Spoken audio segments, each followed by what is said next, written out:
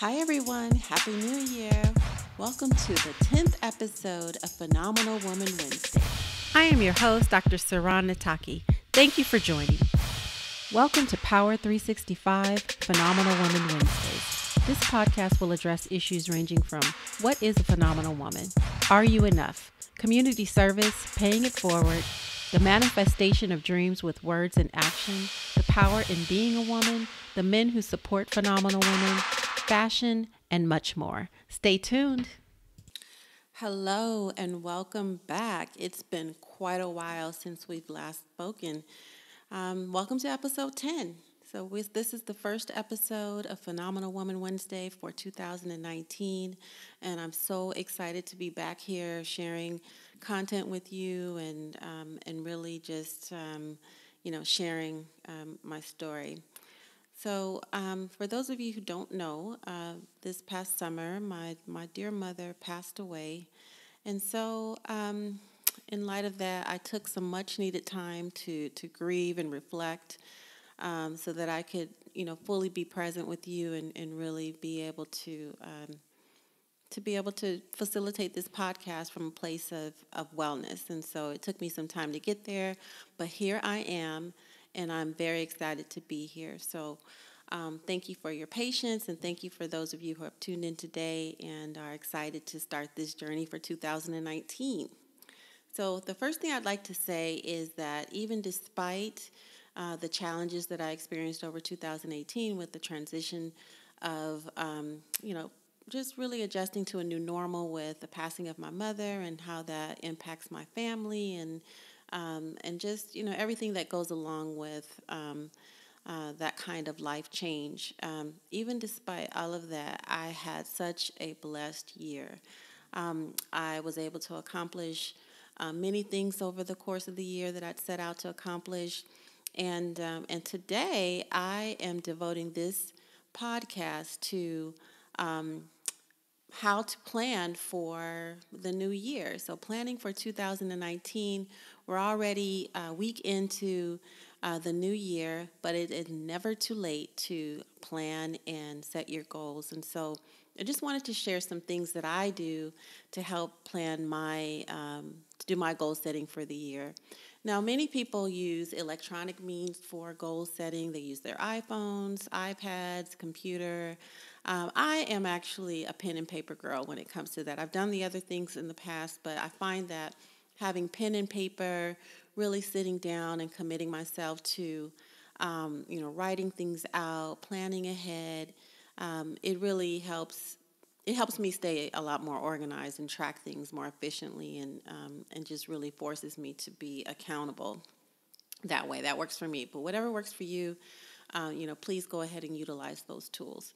And so I have some very, I guess I've had to follow a ritual when I do my goal setting for the year. I find that if I plan out a set of goals. Let's say I have, 5 goals that I want to accomplish over the course of the year, and I just say, hey, I want to accomplish these 5 things, and I write them down, and that's it.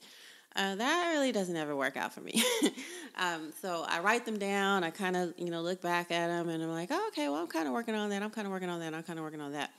So for me, I like to really dissect my goals into actions and then really set up a system where I can really, do progress checks and things like that. So I'm just going to share with you the steps that I take to do this.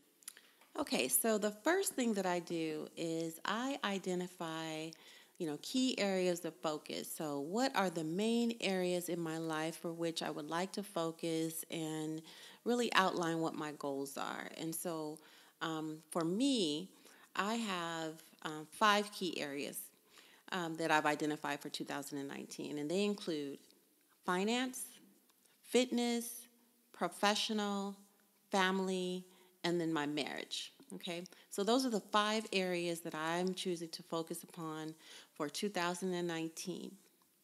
The next thing that I do is I identify the overarching goals that I wish to achieve during 2019 in each of those key areas. So I may have some overarching finance goals for 2019. I might have an overarching fitness goal. So maybe for finance, I would like to have a personal savings of, I don't know, let's say $40,000. I say I'm going to, for 2019, my overarching goal is to have a personal savings of $40,000.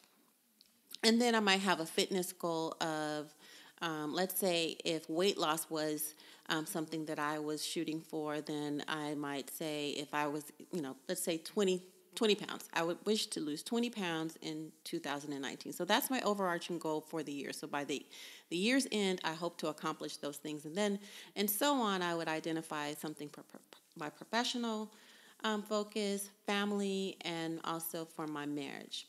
Okay.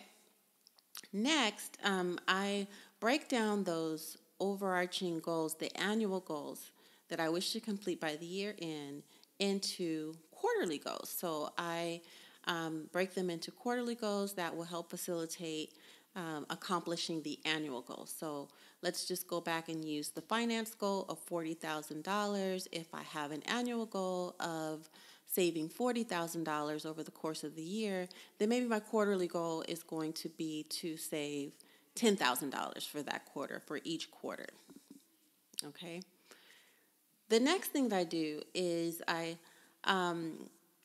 once I have the quarterly goals, I identify monthly goals to facilitate the quarterly goals. So I have a quarterly goal of saving $10,000. So what do I need to do each month to save that $10,000? And maybe there are some key steps I might identify. Maybe I'm going to do more meal planning. I'm going to cut out excess spending in areas that I've identified to where I have room, where I'm having more waste, or you get the idea. So I identify the things that I'm going to do during each month to facilitate my saving the $10,000 in that quarter.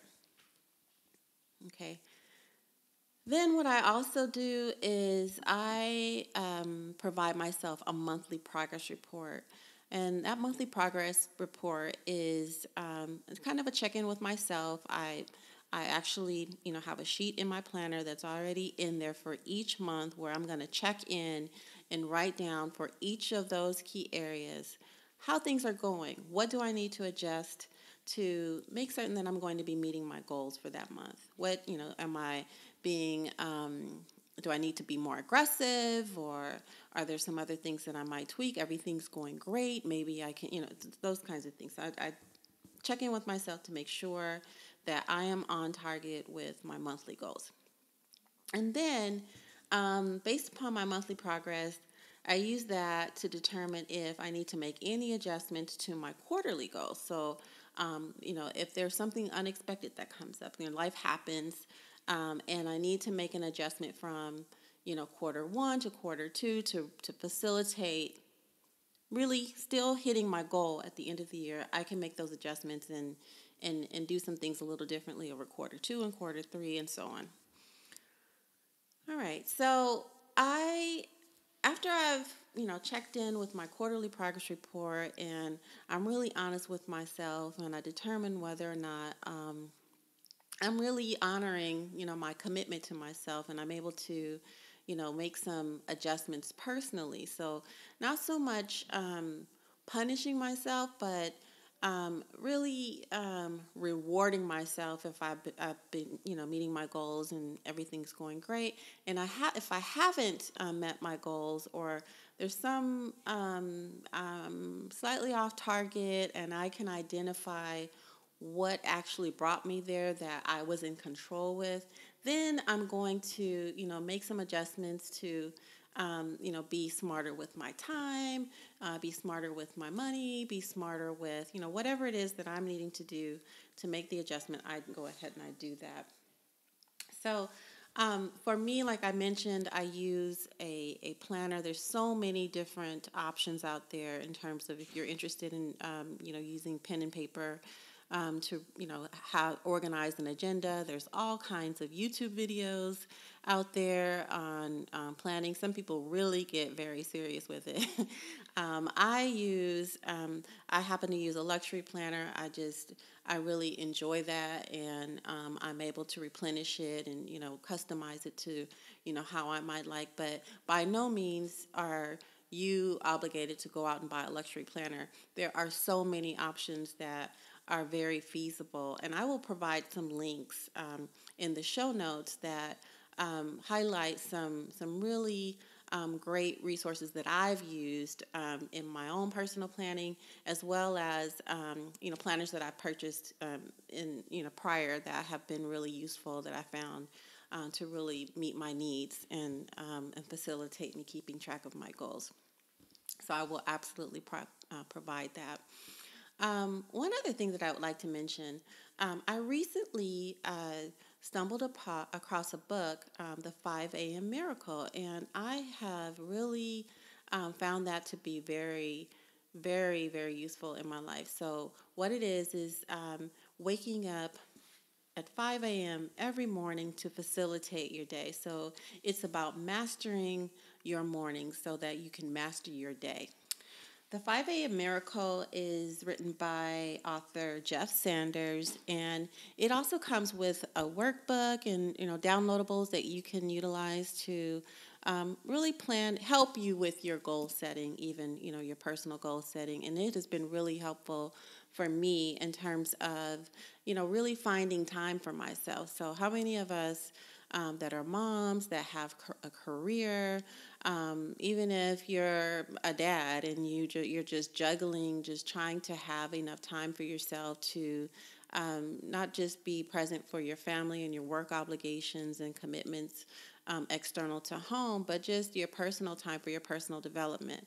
Well, the 5 a.m. Miracle really does outline how you can use that time in the morning to really develop a ritual for yourself so that you have time to not only exercise, meditate, plan your day, and just really get the day going. And it's about also tackling those tasks that take more of your time early in the day so that you're not left trying to squeeze those things in at the end of the day. Now, keep in mind, 5 a.m. is kind of an arbitrary number. It really depends upon your schedule. For me, 5 a.m. works. It's, hours before my children have to wake up, and I have to facilitate their day and, get them off to school and whatnot. So 5 a.m. works for me, but let's say you don't have children, or your work day is a lot more flexible and your day ends up, running later. Maybe you can have a later start time. Or maybe, if you have a non-traditional work schedule, then maybe you can, your 5 a.m. is, at night. Whatever time it is that you have identified for yourself, the whole premise of this 5 a.m. miracle is just the miracle of mastering your day by getting a head start, having a ritual that doesn't allow you to be in a position of rushing, and you have had time to really meditate, connect with your spiritual self, making certain that you are complete and whole, not just in the physical sense, but spiritually, and that you have intention, set for your day so that, things work out a lot more positively for you. I have found that when I'm able to, I'm not perfect.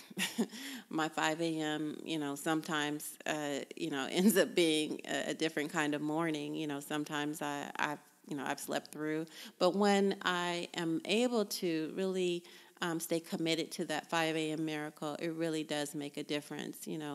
Sometimes there are unforeseen events, and, of course, if you end up having on the occasion to stay up late, for whatever reason, it could be a family event or, just something that's not typical, then, of course, by all means, it's best to get your sleep, because being sleep deprived doesn't really facilitate, it's not really productive. I found that when I've stayed up late and really worked through those critical hours and having to still try to get up early and perform, it's just counterintuitive. I'm better off just taking the sleep and then, just jumping in and accepting what I can do that day and reassigning things for the next day. So that has been really helpful for me.